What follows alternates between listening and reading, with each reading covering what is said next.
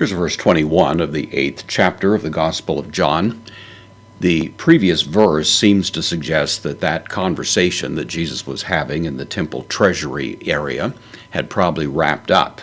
And so we seem to be moving to a different conversation here, although certainly the general tone of the conversation remains the same.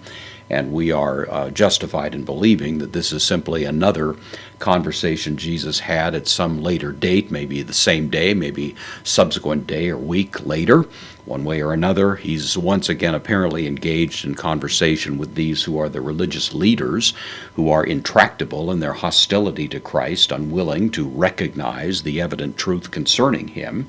And so Jesus ups the pressure just a little bit here in these very forceful words that he says beginning in verse 21, Epen, second aorist from lego, I say, third person singular, aorist, active indicative, un, the postpositive adverb, indeclinable, therefore he said, palin, adverb means again, therefore he said again, autois, dative, plural, masculine, so he said again to them.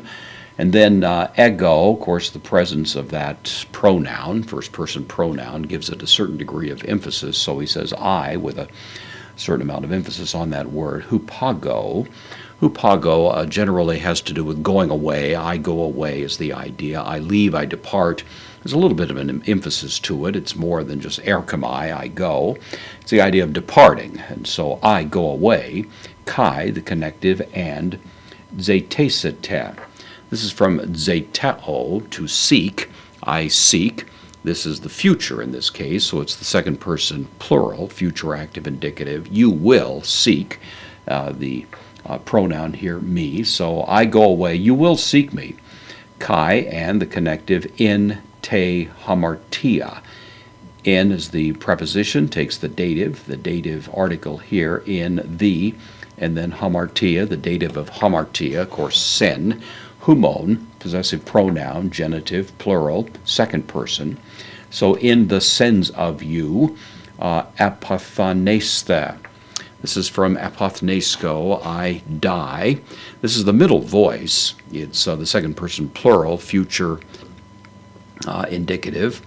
And so it carries with it the idea of you're going to die in and of yourself, you're going to die in your sins. It's a very sad statement, really. It more or less raises the prospect of no hope for those to whom he is speaking. He says, hupo, adverb, where, ego, hupago, where I go. Same course construction as we had up there, where I go. Humes, you, with emphasis. So you, the second person nominative, plural, you, udunista. You are not able, dunamai, I am able. This is the second person plural, present active indicative. You are not able, with the negation in front of it, eilthein, to come. This is the infinitive, of course, of erchomai, I come or I go. So Jesus is telling them he's going away. They're going to be seeking him. They'll be seeking him, of course, in many different ways. He's probably speaking of the next several years. Jesus is closing in on the moment in which he's going to be crucified. He will rise the third day. He will ascend. There's going to be a bit of activity in Jerusalem, launching all kinds of persecutions against God's people. And all of that may be something of a reflection of what Jesus says here.